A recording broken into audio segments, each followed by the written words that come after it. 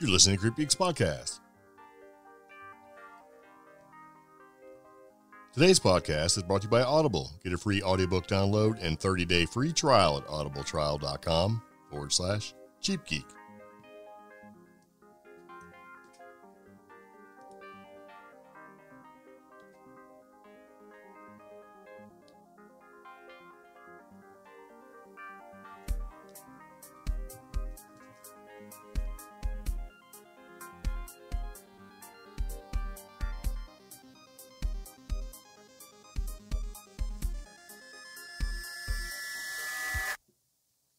So it begins again. Welcome back to the CreepGeeks Podcast, episode number 163. Bigfoot's home saved, Chupacabra, lime green puppy, and unintentional snake pizza. Yeah.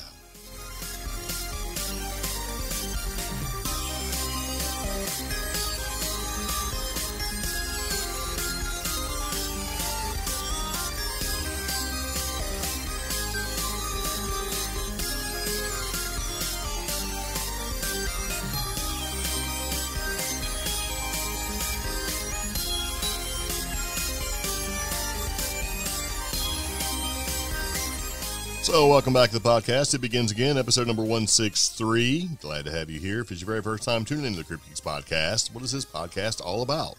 CreepGeeks Podcast is an offbeat news podcast that takes a lighthearted approach to the paranormal, cryptid, strange, the silly, and trending tech topics circulating the web, broadcasting paranormal news and fun stories from our underground bunker in the mountains of western North Carolina. Yes, indeed. So we're back again talking to you, and, hey, welcome. If you've been listening to the podcast for a while, we very much appreciate it. If you tuned in for the very first time, we very much appreciate it. If you'd like to give us a rating and help support the show, you can do that wherever you listen to the show. Yeah, so wherever you're listening right now. And this show is available on all major platforms. You can find us on iHeartRadio, SoundCloud, Pandora, Spotify, Google Play Music. Podcasts. What? Google Play Podcasts. Google Play Podcast Musics. Apple Stitcher. Podcasts.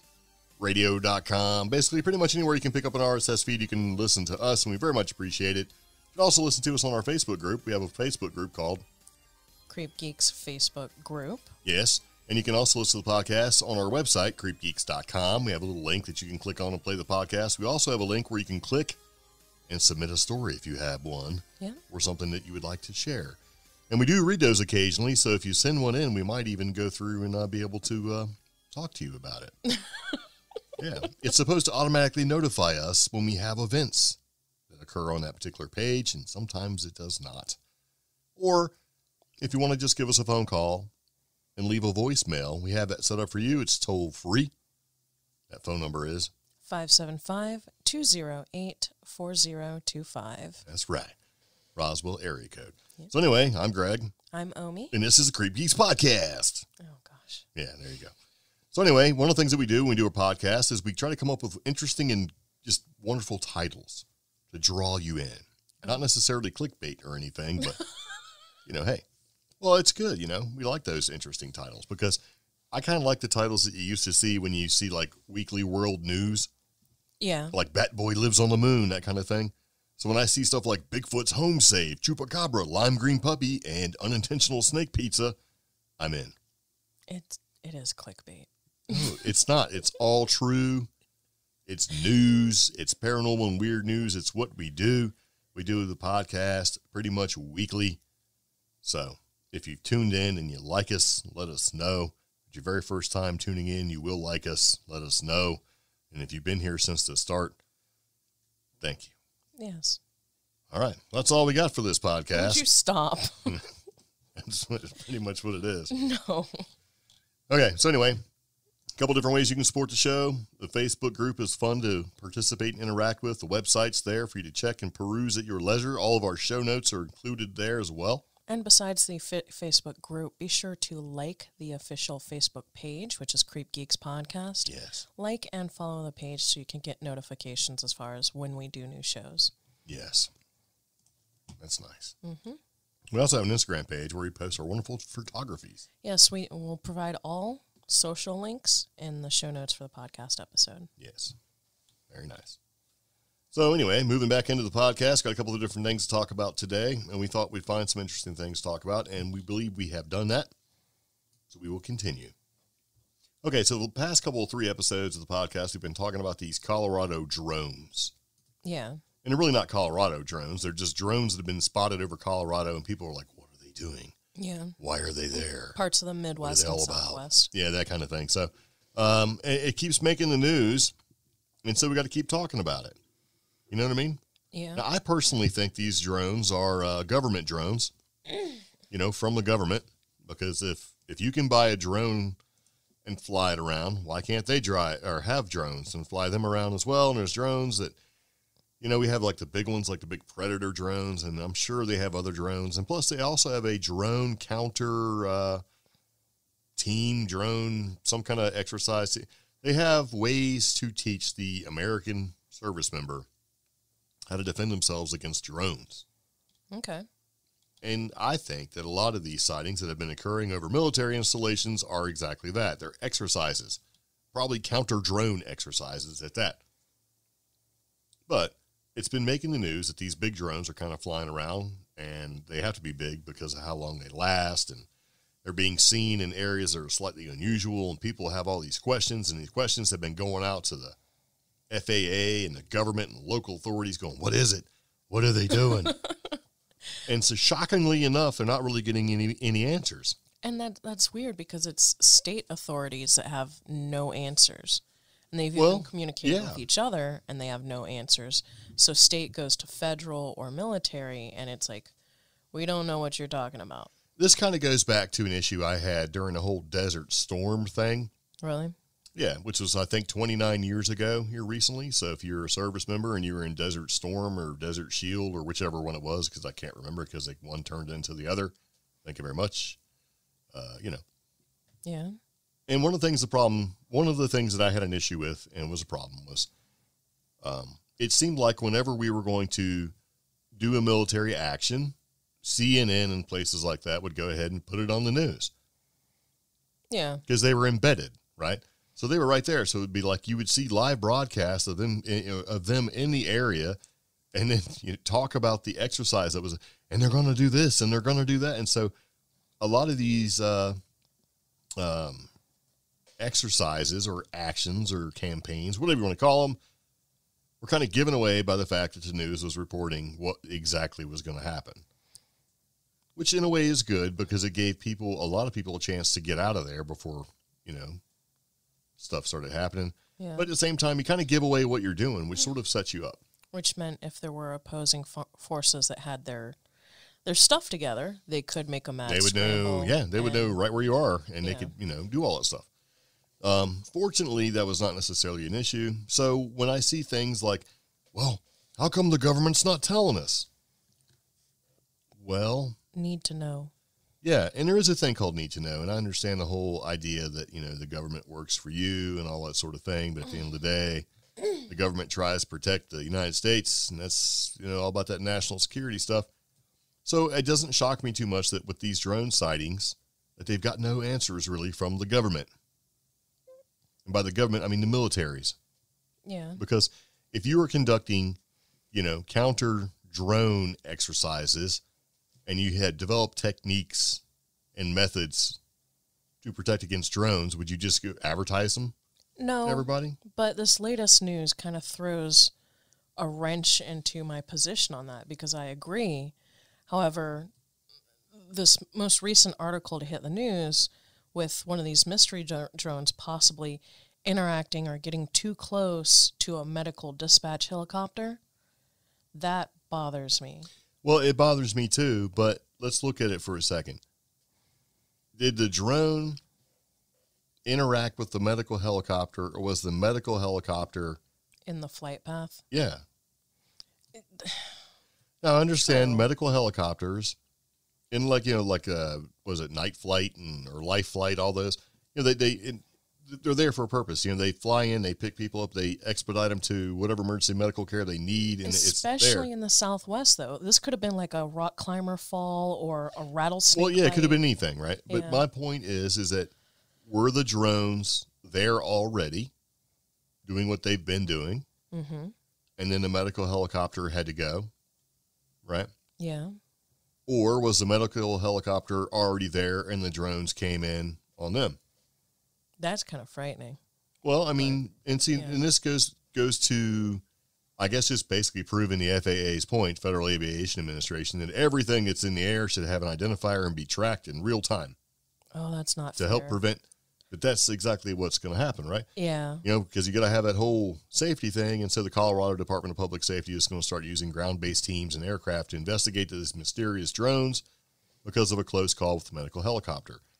And I do understand that drones definitely pose a threat when they're in the wrong place when it comes to other flying aircraft. Nobody's disputing that. Yeah, but I do think a lot of what's been reported and these near misses and all that stuff are greatly exaggerated. So is this almost a wag the dog in the drone world? Yeah, I think so, because I mean they'll say that you had a close call with a medical helicopter when you were anywhere between a mile or 200 miles away. Somebody's life at risk. Yeah, I mean, so it's kind of one of those things, and so I'm not disputing that drones can be dangerous, especially in the hands of the stupid, but at the same time, it's probably not as bad as what we really think. And obviously a bird's more dangerous and is more of a threat to, on a regular basis, right? In everyday life, a bird's more of a threat to.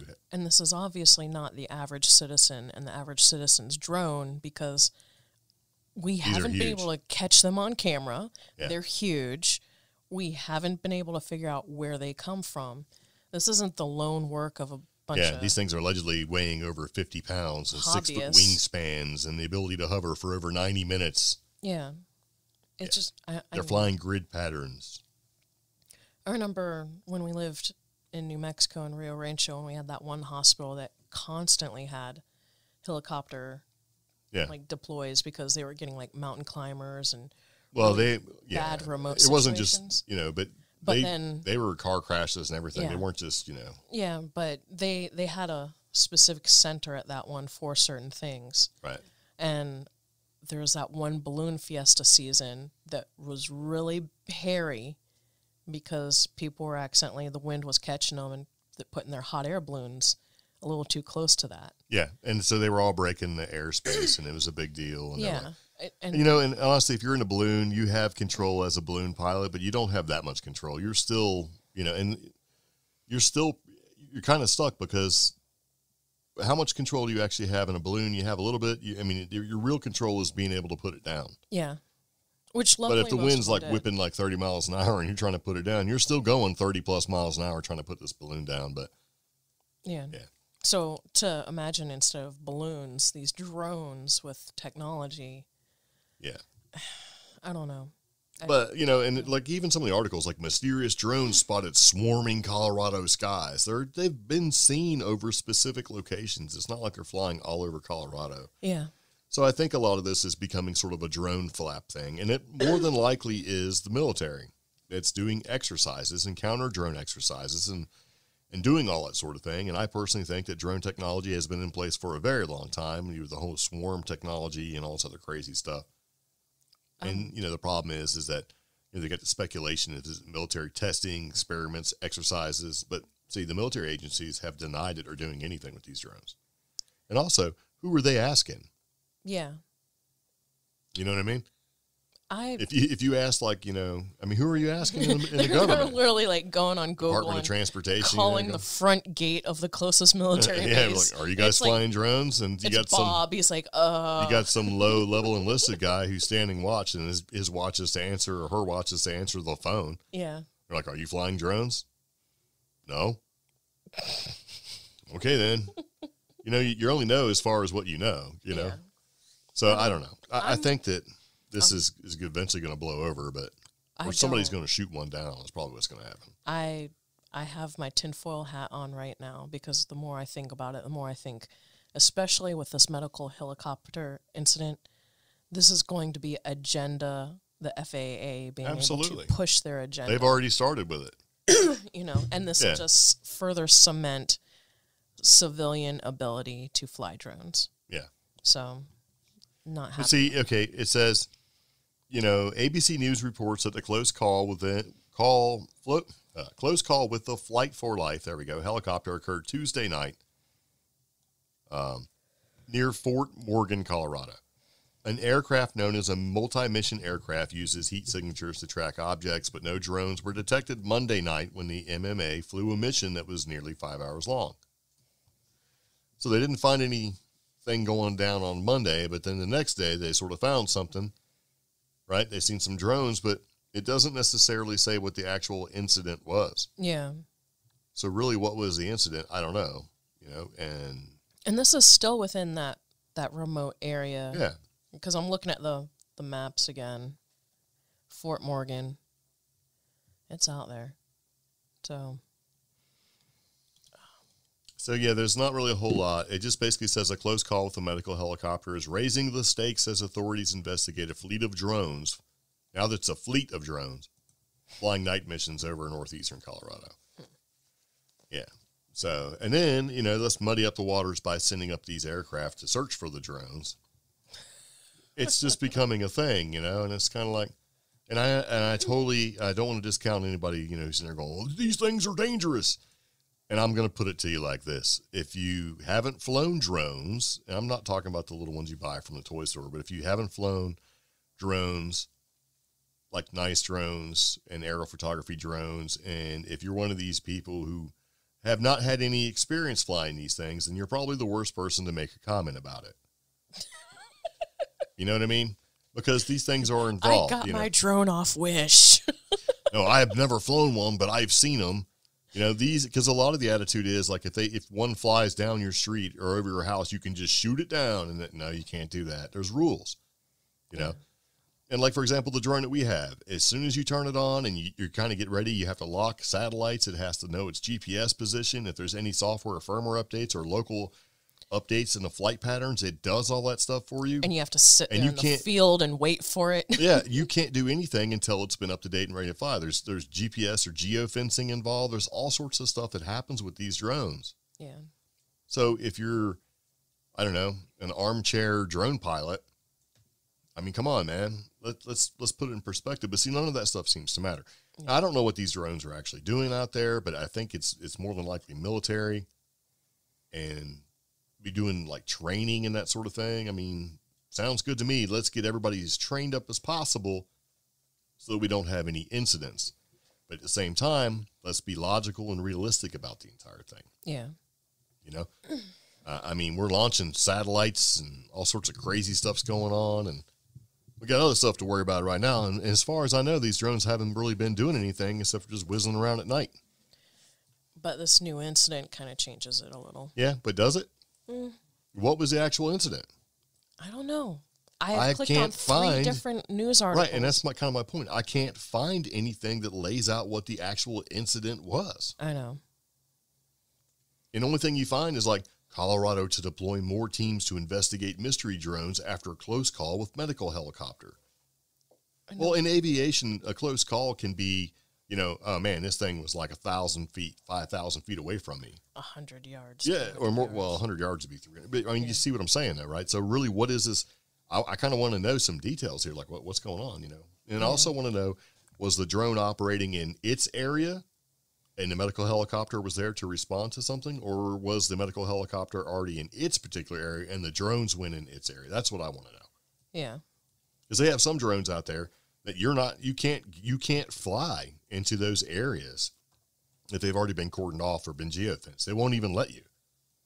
Like if you're depending on where you are to an airport, it won't let you fly that way. It won't let you do that sort of thing. So that's why I'm trying to figure out kind of what's going on here. Because that's the real danger. If you have things that are put in place with a commercially bought drone that keep you from being able to do the bad stuff, but anybody can make a drone that doesn't have all that, or the government doesn't have to, adhere to all that, I think that's a bigger problem, or it could be more potentially a larger problem in the future with home-built drones not building in all those safety measures like geofencing and that sort of thing designed to keep drones out of airspace where it doesn't belong. You know what I mean? Mm-hmm. Yeah.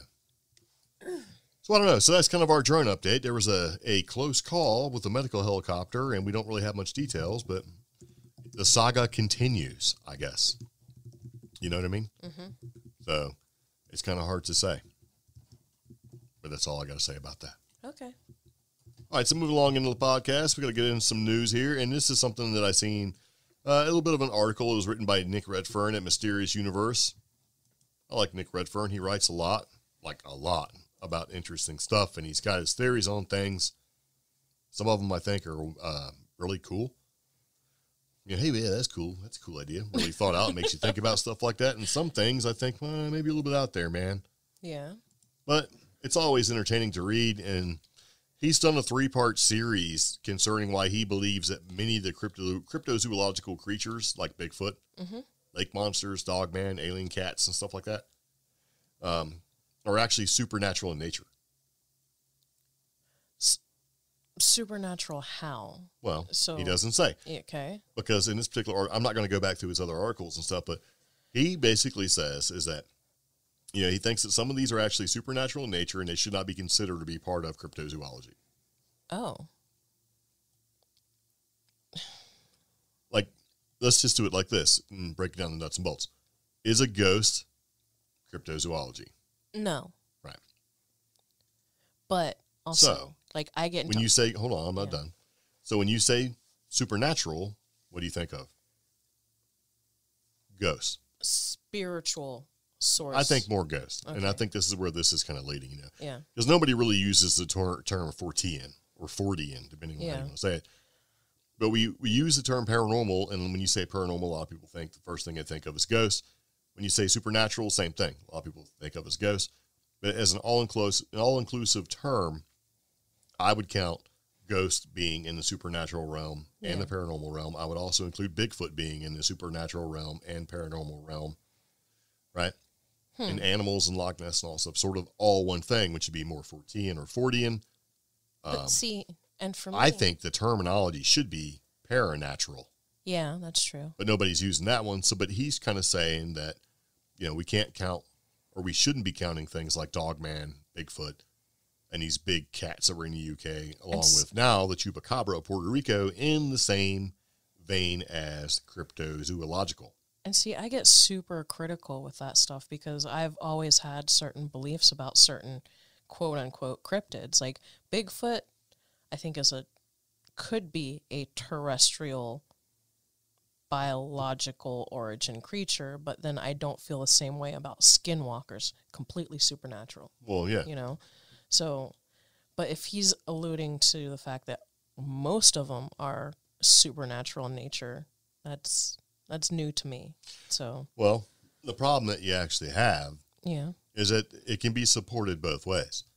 It's purely a biological, possibly natural, just undiscovered thing, like a Bigfoot or even a Chupacabra, right? Yeah. But there's also reports where people have seen like aliens or UFOs or flying saucers, whatever, reported in the same area as Bigfoot. Some have even said that they've seen Bigfoot getting out of UFOs. Mm-hmm.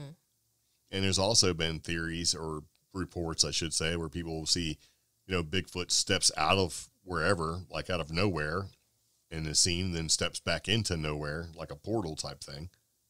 So there's reports to support any and all of these sort of theories out there. And the one that he brings up with this article he wrote for Mysterious Universe is the Chupacabra, a cryptozoological animal? No. Yeah. And he brings up a story, talking about Puerto Rico, mid-1990s, the phenomenon of the Chupacabra exploded all across Puerto Rico, right? Mm-hmm. Talks a little bit about vampires and some other things that kind of happen there, but he basically talks about a story, right? Yeah. And, this kind of ties into the whole vampires on the loose because Chupacabra is, in Spanish, a goat sucker. Okay. Because it sucks the blood out of goats, which is the same thing as vampiristic behavior, right? As an indicator of sucking the blood out, and that's something that vampires do.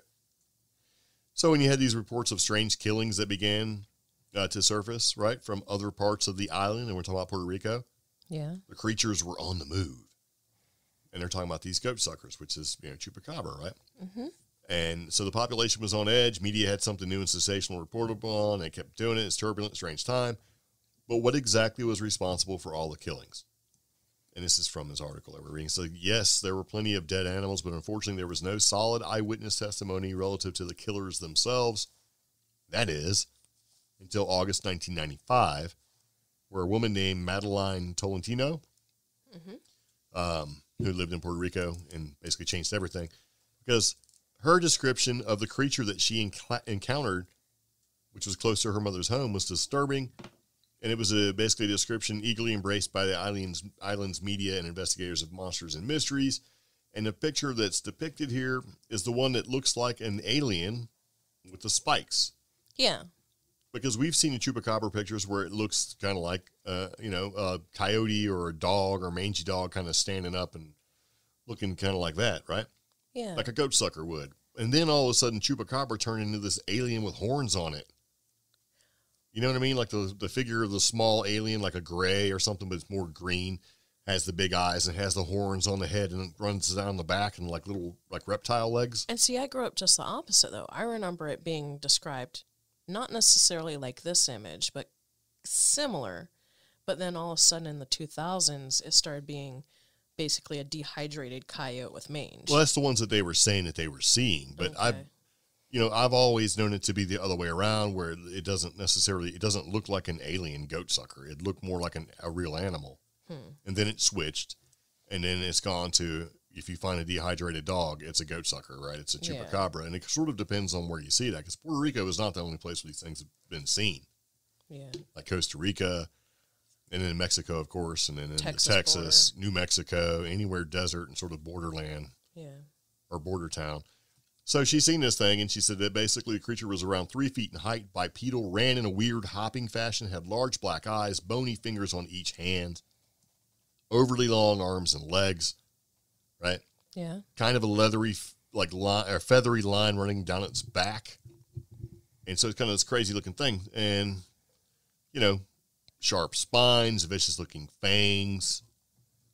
And so with this description, which kind of matches like almost like a small alien running around, like our typical big-headed alien with spikes on its head, sort of ties into like the long-standing UFO story. There's a UFO that crashed in the heart of Puerto Rico's rainforest, El Yungu. I can't pronounce it, in 84. It looks like El Unique. It does, but it's like young. And so, this is... So the theory kind of boils down to, okay, this alien UFO thing crashed in the rainforest in 1984, and then here it is a little later on, about 9 years later on, you've got this like these things running around sucking the blood out of stuff. Yeah. That look like aliens with spines on their backs and like running around. And so there you go. They're supernatural. So I guess the supernatural part, does that come from, if you look at cryptozoology as being naturalistic and supernatural as being everything else, including UFOs and aliens and ghosts and all that sort of thing, then you could make the argument that it fits in that particular realm. I don't know. And it's funny that right? I would get so black and white in this topic, but I don't know. Well, the article also goes around and talks about triangle-shaped aircraft and everything else and, that sort of thing as well. So, what is it? You know what I mean? Do we still consider, it even talks about Whitley Strieber's book, Communion, right? Yeah. About, all that sort of thing. So, what are we looking at here? Is the Chupacabra bipedal, spiked, and menacing? Or is it more natural? And is it related to the UFO crash that happened in the rainforest and somehow or another are they linked together? You know what I mean? So, I don't know. And it's where I get a little too literal with the words because, again, for me, supernatural has some sort of magic or spiritual connotation to me. Whereas cryptozoology, it's of a biological origin. Yeah, more naturalistic, I think. Then, like, if we're going to go ahead and say Chupacabra is a UFO hybrid or an escaped experiment from a crash UFO, then it goes straight into the UFO category. Yeah. Ufology category. So did it come from an alien craft or not? I don't know. Who knows? The fact that it crashed in 1984, like in a rainforest out there, I'm like, didn't some movie come out at the same time with that same theory? I don't know. I was 14, probably not. Like maybe Predator, Repo Man. Or I don't know. Was it 84? Maybe I don't know. I want to say it was 84. No, Predator. No, I don't think Predator came out in 84. I think it came out later than that. I don't know. I remember watching that movie like 100 times when I was in the Navy. So 87. Okay, well, there you go. Yeah. So I kind of understand what he's trying to say based off of this and the reports, and I believe that he actually knows this person and all that sort of thing. It would kind of make sense. And you could, but with all the other reports and things like that, you could sort of tie it all into being supernatural versus cryptozoological when you compare like Bigfoot and things. I mean, but you could make the argument the other way around, saying, well, hey, we've seen Bigfoot and there wasn't a UFO around, and it hid by ducking behind a tree and it didn't just disappear. It just, so I don't know, but I mean, it's an interesting sort of premise that it kind of explains why you don't necessarily, or if they are supernatural in origin, then when you see it and then all of a sudden you don't, can tie into that. And sort of kind of the same theory I have with a lot of things is that, the reason why you see a pterodactyl flying down the road above your car is that it's there in your reality, in your universe, in your world, and then it pops through a portal and goes back to where it came from. Right? Yeah. I mean, who's to say? I mean, in one of our podcasts from the past, we have scientists trying to punch a hole in a parallel universe. And like punch a hole through our reality into that reality to prove that parallel universes exist. So what if that's already naturally occurring? Because, I mean, you got the big collider, right? The Hadron Collider. So everything's, and they talk about that too, sort of in a loose way, where it's like, oh, the reason why we're having all these Mandela effects is because this thing keeps, punching holes in our reality, and it's basically making the veil between our universe and a parallel universe, right, sort of thin, and they touch, and it sort of changes things. So every time Earth 32 touches us, we lose an 80s cartoon character. It changes. There's even the theory that somehow or another our universe got completely wiped out and has been replaced, and that we're actually in another universe, as in we are living in a different universe, in a different world, in a different time. It's exactly the same, but different. And the architects had to rebuild it the best they knew how, or right. something. Which I would get, because could you imagine being like the low middle management guy that has to make sure he gets all the DVDs from the 1990s correct? Yeah, and he skipped one, and all of a sudden everybody's like, well, Sinbad, he was in that movie. So the theory, I think, and it's one of those things where I started to read it and said, you know what, I'm not going to be a part of this right now, was that somehow or another, if I remember, and I might be wrong, and if I'm wrong, correct me either way, but you can't prove it, so it doesn't matter anyway, right? Is that, okay, they fired up the collider, and it zapped our existence, and what happened was our universe just basically had nowhere to be anymore, and so our universe has been replaced by another universe, or we replaced another universe that was already dead. Oh. So when we fired it up, boom, we wiped out another universe in ours, and so they just sort of replaced it. God, that's bugging me right now. Yeah. Because odd that you say this. I was looking through a Twitter thread about a couple days ago, and somebody was like, what if our universe has been dead since 2016? And I'm like, first off, how'd this end up in my Twitter feed? Yeah. Second, there was all these people either agreeing with them or claiming, yeah, I think we died in 2012, or like all of us together, and it kind of spooked me. And so, and that sort of ties into the whole thing. I think they're loosely tying in, or I'm loosely tying in, or whatever, where, yes, our universe has actually ended, but has been extended because we have taken the place of another dead universe. Yeah. And we'll never know. And all of a sudden, when our universe just stops, it just stops, and we'll have no idea. And see, because when you look at that sort of thing, it's like, okay, well, this is how dreams work, where you have a crazy, hyper-realistic dream that is not a dream. Maybe that's what that is. All these universes that just sort of abruptly end, you're catching the fragments of that because you've been a part of that. Because if you look at the whole alternate universe and theories like Earth 12 and Earth 32 and Earth 47, which all the comic books talk about, right? Mm-hmm. There are different versions of you everywhere. And if you've ever had a version where you're in a dream doing something that you would normally never, ever do, or be in a situation where you would never, ever be in that situation, but you feel like you've been there, done that, and you know what's going on and what has to be done, that's why. So does that mean... So there's like a million versions of yourself doing a million different things, and you know a little bit about each one of those. That's why it feels weird but familiar all at the same time. I feel bad for Bigfoot now, because what if he's just dreaming and he accidentally ends up here?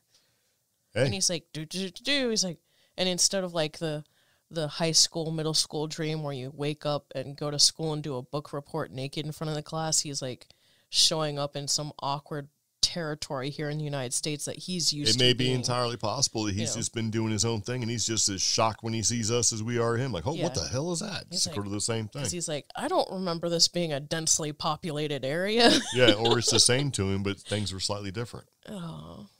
I mean, if that's the case, and you have this alternate sort of never-ending, universe after universe or existence after existence, and it's all connected by portals and all this other crazy stuff, then all this stuff makes sense.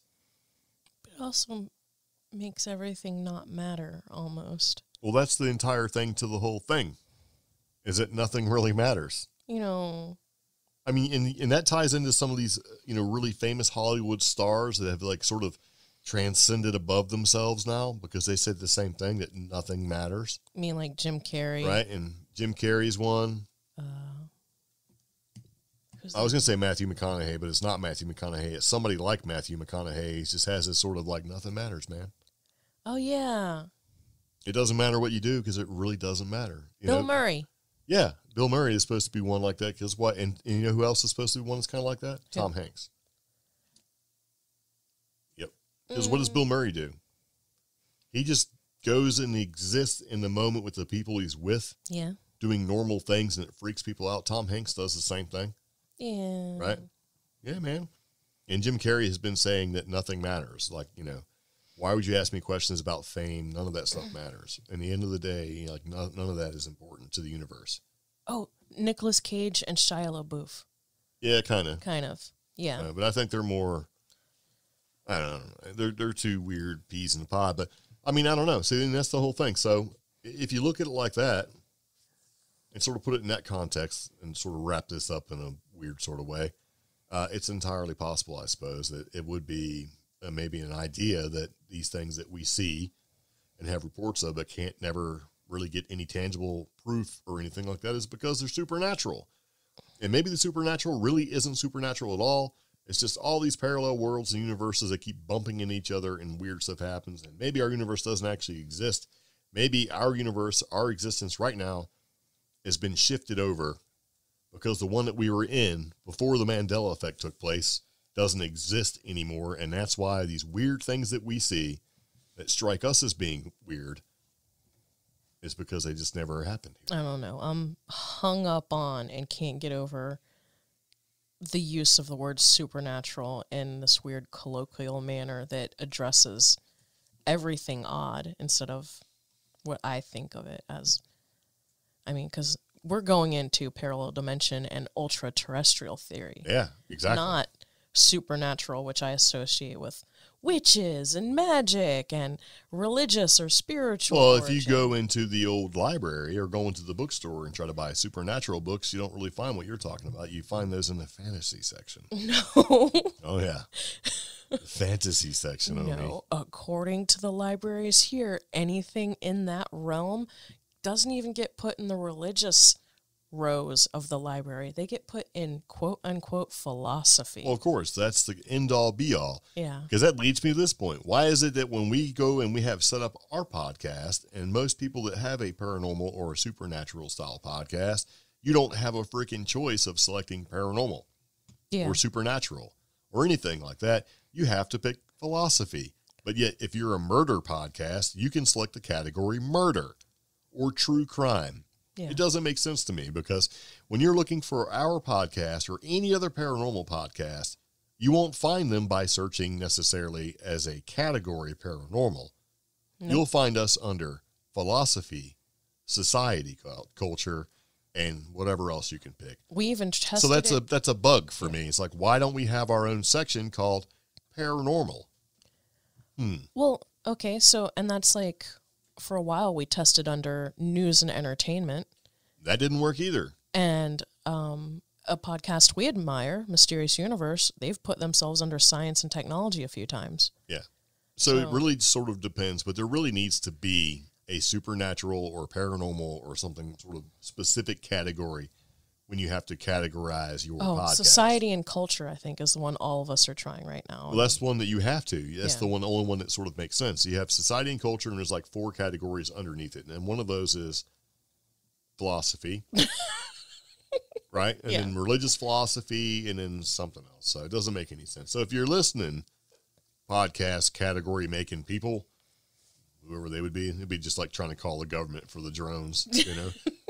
Give us our own category, man. Make it easy, because you have to search. You know, you're going to use the keyword paranormal, and it's just ridiculous. But anyway, I think at this point, we're going to take a quick second and play a commercial, and we'll be right back.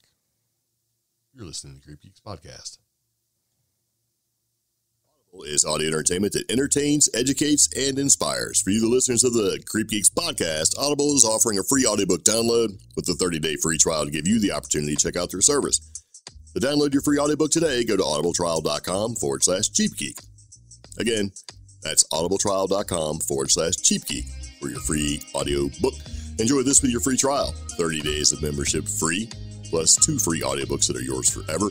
1 credit a month after trial, good for any book regardless of price. Exclusive member savings. Get 30% off additional audiobooks. Easy exchanges. Don't love a book? Swap it for free anytime, seriously. Again, that's audibletrial.com/CheapGeek for your free audiobook today. And we're back.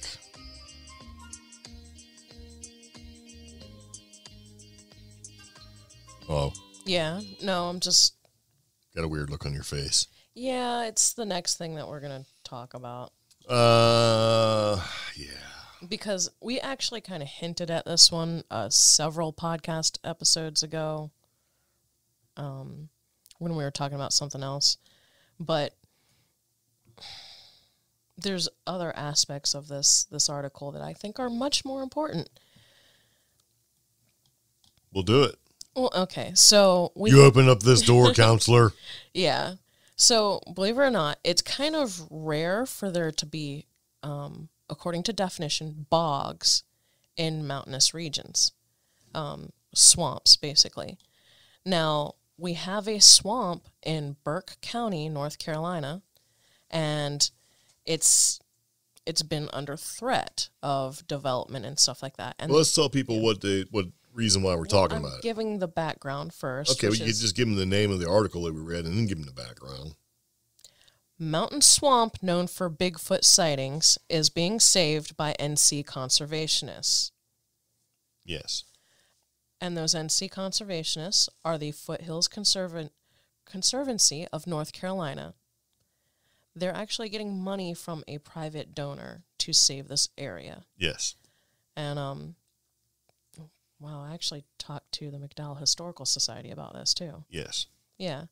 But I think it's awesome that this rare type of environment or ecosystem is being protected. The blow up that this is where multiple Bigfoot sightings have been reported is not what I'm impressed about this article. We have quite a few accounts from a certain Bigfoot group that stuff's been spotted here. Yeah. But we also have reports of the Brown Mountain Lights in this area. Yes. Off Jonas Ridge. Yes. Yeah. So, well, and that was part of the reason why I kind of put this in here too, is that evidently there used to be and still is a lot of bogs. Yeah. But a lot of them have been sort of, gone by the wayside, development. They've been drained or flooded. Yeah. Yeah. And this is one that sort of got attention because of the sightings, alleged sightings, because, again, until there's any real proof, everything is really alleged, right? Mm-hmm. And somebody privately bought 17 acres to make sure that this little particular spot, this bog, doesn't disappear, which is nice. Yeah. The Foothills Conservancy, right? And about the only thing that you can say for sure is that, according to this, there is a species of plant there called the mountain sweet pitcher. Oh, that's cool. Which is a beautiful but carnivorous plant which eats insects. Is there. And it's kind of creepy. These bogs, this particular bog area. Yeah. And if you don't know what a bog is, the quotes go, a nutrient-poor, acidic, and saturated area. Or the dirt, right? Yeah. It's nutrient-poor, it's acidic, and it's like saturated. And they have a nice little picture, and it just kind of looks like,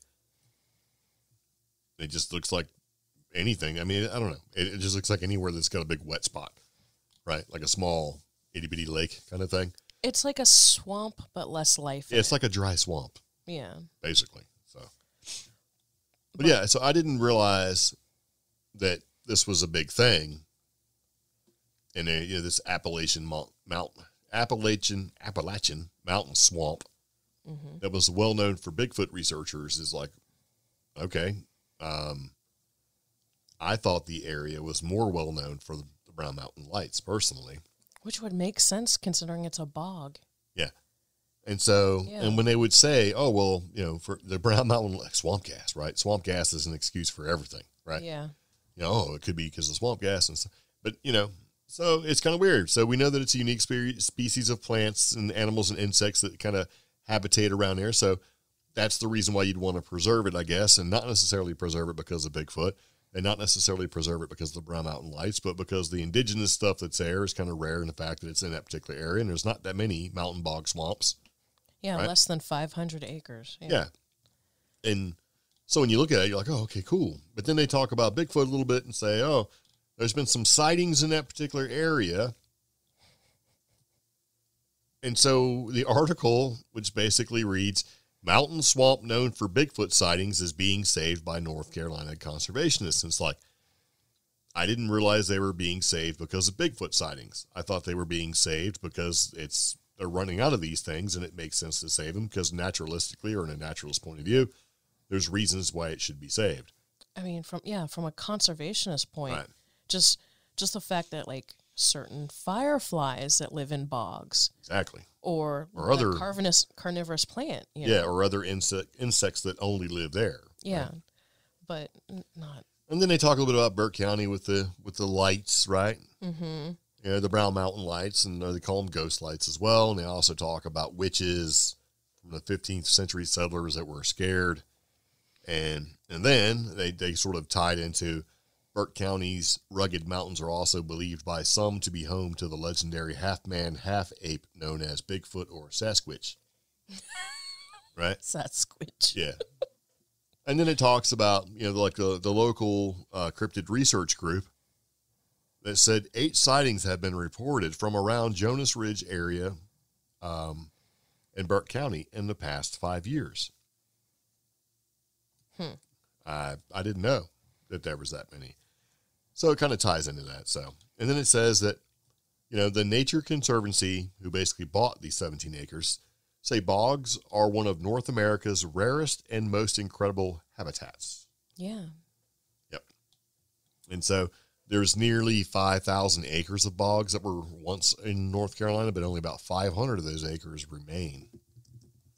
Because, again, they've been lost due to, like, draining, ditching, development, things like that. One thing that's really common in this area as we do more research towards, like, paranormal and history is how many dams and things have flooded out, or they've or entire communities have disappeared because of that, right? And redirecting rivers. And when you do planning like that from like a geologic and environmental standpoint, you're probably going to select a bog region because it'll be able to withstand the water.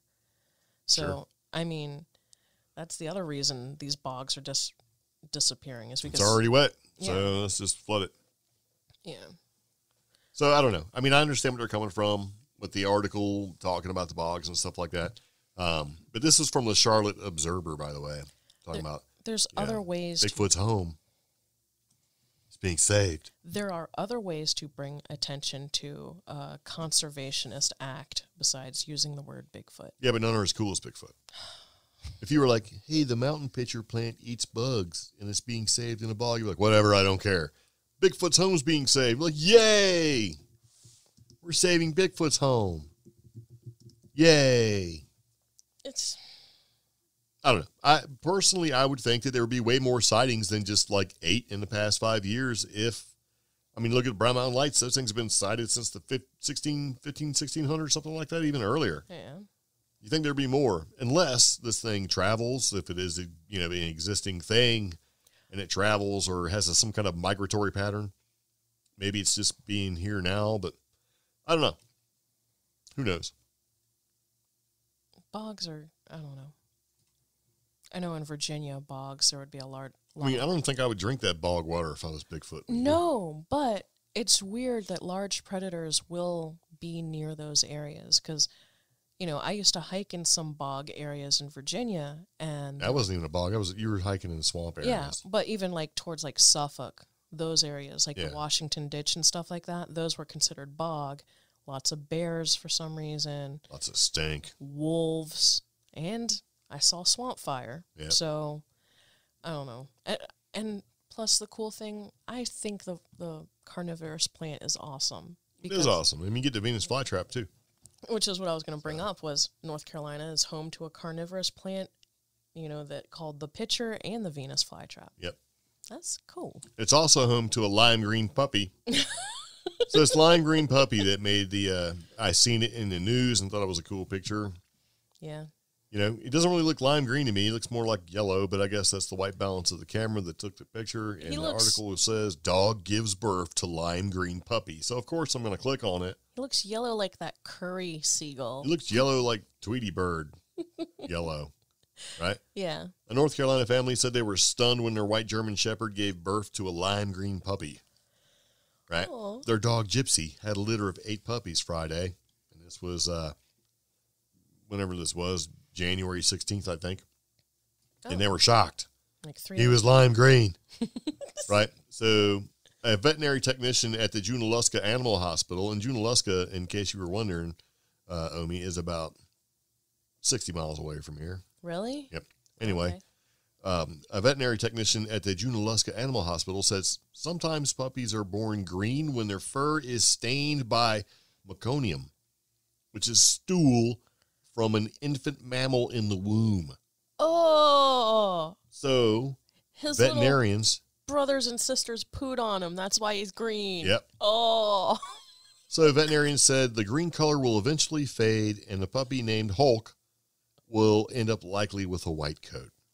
So, if you see a lime green puppy, he's probably stained with poo-poo. Oh. Should probably wash your hands. That's so awful. Yep. So. No. Yeah. There you go. And so they called him Hulk. Now, what are they going to do? What are they going to call him when he's not Hulk anymore? Just like Bruce Banner?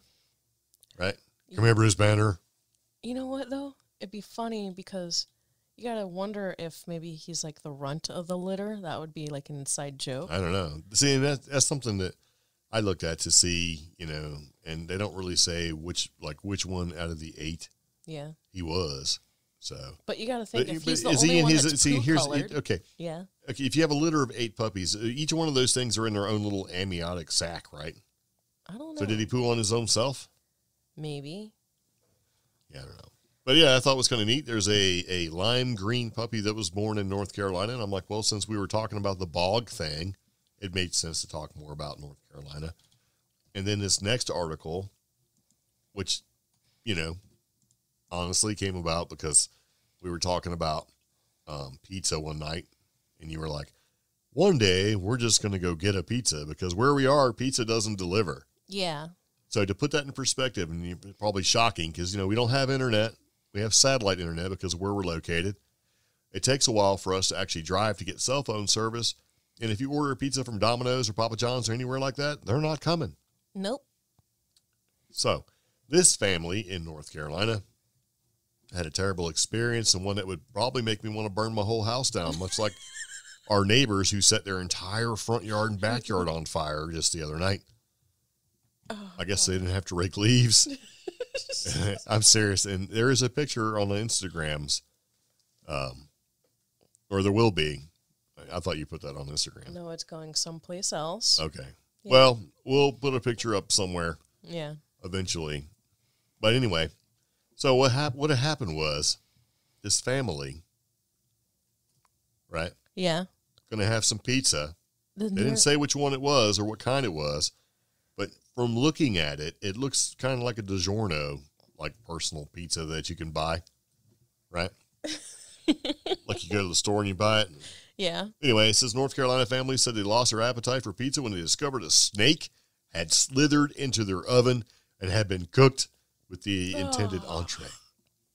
So these people are in Wake Forest, North Carolina. It says their kitchen filled with smoke while they were baking a pizza this week, and they looked in the oven to discover a snake had found its way to the bottom of the oven. Oh, that's surprising. I'm watching the video. I was expecting a much different type of person.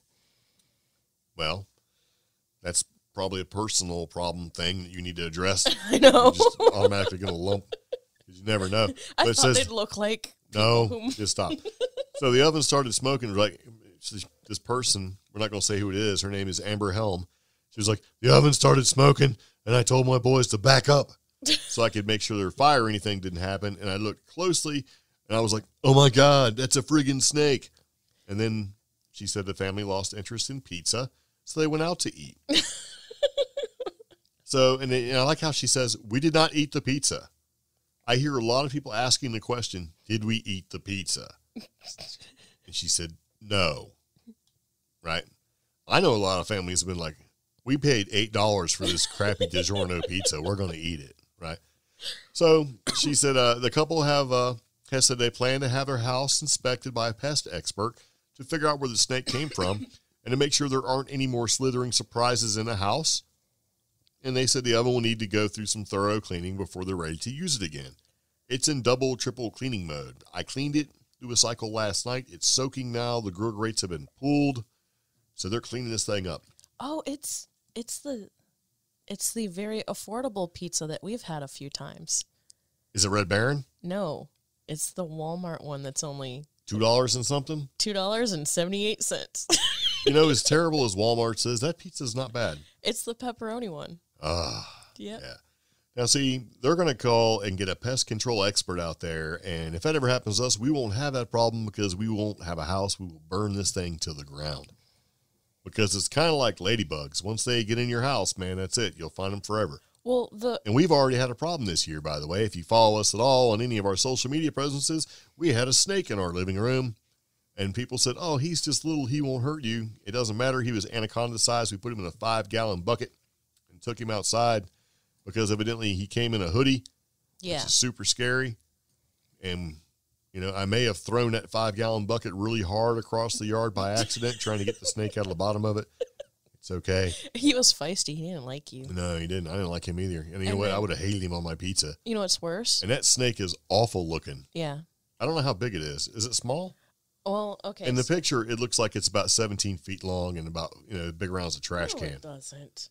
It does in my world. Okay, so if that pizza's this big, and he's like this big, he's only about... But he was at the bottom of the oven. We don't really know. Well, yeah. He's on some kind of box. It's the box for that particular brand of pizza. That's kind of a big snake. Yeah, plus some junk mail. Actually, it's the top of the Walmart. Yeah, okay. Yeah, it is. So, anyway, that's disgusting. So these people, and that, is horrible. No, I was just expecting these people to look like the type of people that might set their whole yard on fire. And they're not. They're very nice people. But their house, like towards the end of the video, totally backs up on some scary woods. Yeah. So that's probably where that unintentional snake came from. Yeah. And that's how we come across the unintentional snake pizza. So there you go. That's disgusting, and I'm pretty sure I would have burned the house down. And then the read more is all more snakes that have been found in terrible things, like deadly snake found in Australian couple's dishwasher, snake stows away on a flight. It doesn't matter. Yeah. That's not nearly as good as the guy that goes up to open the door and the snake comes off the little porch light and just bites him in the face. You see that? And like bit him on his head. Yeah. And that actually happened. I thought that happened in North Carolina. It happened somewhere in the country where I think maybe South Carolina, where the snake is like, popped off the light and busted him in the head. Right. And then he freaks out and then he runs up running back in the house and he's like, I gotta go to the hospital. I just got bit by a snake. And so when we were talking about that snake attack coming Oklahoma. That's where it was, in Oklahoma. About that snake biting that guy in the face. Mm-hmm. What did our country friends say? Well, it's that time of year. And I'm like, that's not true, man. There is no such thing as like snake biting you in the face season. It's like you can't. Yeah, come on, man. I was born in North Carolina, and I've never heard of that before. So that was pretty terrible, right? That's some nightmare stuff. Giant snake skin I found in our yard. It's like 7 feet long. And here's a fun fact. So Omi finds this like intact snake skin, and seriously, it's like 7 feet long. Yeah. And the cool thing is that it was attacked. It was intact, right? But the cool thing is that it smelled really bad. Yeah. And it's like something I didn't expect. So, which means that, and I've smelled that before, being out in the woods, and never really put a, Really? Put a face to it. Well, yeah. Oh. Because if you're in a swamp, it smells like ass. It all smells. I mean, how are you going to know if that had a specific smell to it? And now that I know, it's like, there you go. That thing smelled really bad. I don't even know where it went. What did we do with that thing? One of our friends took it. Okay. Well, there you go. Yeah. So and it wasn't totally intact. It was missing the head and the tail. The head. No, I had the tail. It was missing probably this much to the head. Nobody can see what you're doing. So about 4 inches or so. It was really long. Anyway, speaking of dreams. Yes. Okay. So the last news article before we round out our podcast and finish our podcast is this Virginia woman. Since we were talking about North Carolina, and we used to live in Virginia, we had to throw some Virginia stuff in there, right? And we talked about dreams a little bit. Parallel universe thing. Virginia woman wins $100,000 using numbers from a dream. Okay. Yes. It's from the Virginia Lotto. The lady's name, I'm not going to say her name, is Rose Jeter, and she won $100,000 because it's in the picture. Yeah. Because that was part of it. And so she won a $100,000 jackpot from the state's lottery, Cash 5, saying that her winning numbers came to her in a dream. Wow. Yeah. And so the numbers, 7, 12, and you know what's funny about 712, right? What? It's my birthday. Yes. Right? 14 and 21. You know what the funny thing about 7 and 14 is, right? They're double of each other. And then 21 is triple of each other. And then 27 has nothing to do with it. But if you add all those numbers up together, right? Anyway, so she had those numbers that came to her in a dream a couple years ago, and I guess she's been playing them. Yeah. And she finally won. So her dream numbers came up December 31st, and it earned her a $100,000 prize. That's pretty cool, though. Yep. So. And so the odds are pretty high, 1 in 278,256. Yeah. So after all of her winnings are collected, being as it's Virginia, she'll get about $32 out of the whole thing. And a bill. Yeah.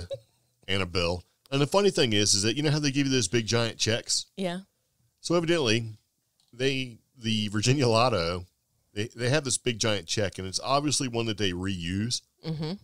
Because in the picture of her holding this big giant check, you can see where it looks like white tape that they printed out December 31st, 2019. Yeah. And then the name has been printed out. So it's like they printed out her name on this tape and stuck it to this reusable giant check.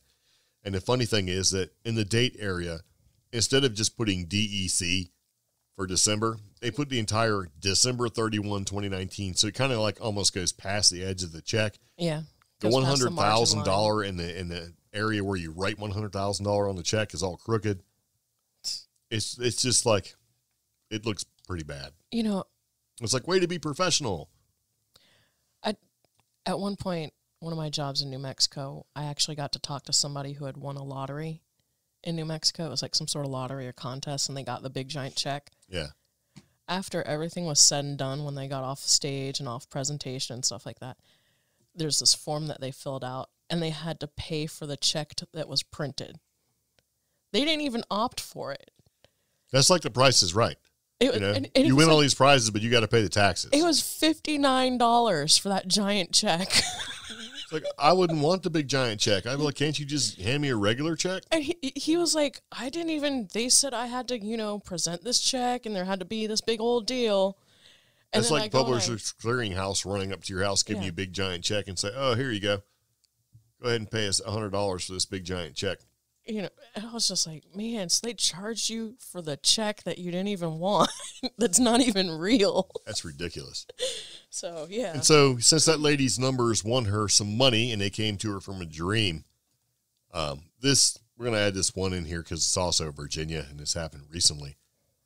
And it kind of goes like this. Wife's need for a lighter leads man to $500,000 lottery prize. That's pretty cool. Yeah. Because he looks like the kind of guy that has to go to the store a lot. Like his wife's like run up to the store like he's going to run some errands all the time. Uh-huh. So this Virginia man scored $500,000 on a jackpot, one of those little scratch-off lottery ticket things, thanks to his wife's need for a new lighter. Right? Huh. So basically, he said the only reason why he went to that local 7-Eleven was to buy a lighter for his wife. While he was at the store, right, and he seen a display of Virginia lottery scratcher tickets, they caught his eye, and he went ahead and he bought 4 tickets. 2 for himself and 2 for his wife. So he's probably like, I'll show you. So, yeah. And a display of civil disobedience to his wife. Yeah. He bought 5 tickets. Or actually bought 4 tickets. 2 for him, 2 for his wife. And he said that one of his tickets, right? Yeah. Turned out to be a top prize winner. I said to my wife, we just won $500,000. And she said, let me see. And I said, no. Which is why I put this in here. Because it's kind of funny because what he could have said was they didn't have no lighters and he was never seen again, right? Well, I like that. He's like, I said to my wife, we just won $500,000. And she said, let me see. He's like, no. So it looks like he's standing up for himself, I guess. I just thought that was pretty funny. No. Because I would have said the same thing. Nope. It'd be like this. You can't see it. You would do that. I know. It would be funny. But, so he had to go. And the only reason why he went was to get a lighter. And while he was there, he went ahead and bought those tickets. I just think that's funny. Yeah. It wasn't like, hey, can you go to the store and get me a Slurpee, and a bag of chips and a lighter while you're there? She was like, go get me a lighter. Oh. So he went up there, and he's like, I'll show you. I'm going to buy 4 lottery tickets. Right? It's a civil disobedience. He's like, you don't buy me 4 lottery tickets. One of my tickets won $500,000. Let me see. No. Anyway, thought that was pretty funny. So at this point of the podcast, we go ahead and we'll start to wrap it up because we've been talking for a little while. And the CreepGeeks Podcast, we do this, we talk about stuff weekly. Yeah. And we also talk about things that are upcoming for us and upcoming events. And so at this point, I'm going to let Omi tell you all about that. Well, hold on. Wait. Wait. What? Oh, I'm glad I held on. So some big news from us is that we will be on another podcast soon. We're looking at dun, dun, dun. January 24th. There is a new podcast, relatively new podcast out there called Bigfoot Quest. Be sure to check our Facebook for links and information on that. Yeah, let's just tell you that we actually met, I don't want to give it away, but anyway, we met him at the Pennsylvania Conference on the Unexplained. Yeah. And it kind of went like this. We chatted for a while, and he was like, hey, man. He doesn't talk like that, but I don't know. But he said, hey, man, I have a show. You should be on the show. And I do YouTube videos. And I was like, what a coincidence. So do we. We do the same thing. And we're like, yeah, let's do it. Yeah. But anyway, we're actually going to go ahead and do that. So we did a little testing to make sure that our top secret Kung Fu adventure mobile, the albino rhino. Remote broadcast system. Yeah, our remote broadcasting adventure mobile destruction is ready. And we tested it works, so we're going to give it a shot. So, yeah, it's called Bigfoot Quest. Yep. And it'll be on Facebook, I believe. So check our social media for links on that. And also give a like to Bigfoot Quest. Now, I do want to remind everybody, March 21st, we are looking at Mysteries and Monsters in Canton, Ohio. Yeah, it's Small Town Monster guys. Small Town Monsters. We have a link to that on our Facebook as well. Be sure to buy tickets and check it out, that event. I think it's going to go very well. Yeah, you get to watch like 5 hours of Small Town Monsters for like $12. And the debut of On the Trail. Actually, it's more than that. Yes, it is, because it's going to be all day Small Town Monster. And it goes into the night a little bit. And there's going to be breaks. So if you're like, I don't want to go sit in an old haunted movie theater and watch movies. You can pay just $12, I think, just to see the premiere. So, and that was announced on Monsteropolis. Yep. And we'll put a link to Monsteropolis in the show notes as well. But yeah, it's pretty inexpensive. It was like $12 to be able to, or $20. I can't remember how much it cost, but it was like under $20 to be able to go see like 8 hours of like cryptid stuff. And meet some really cool people, listen to some very cool lectures and presentations.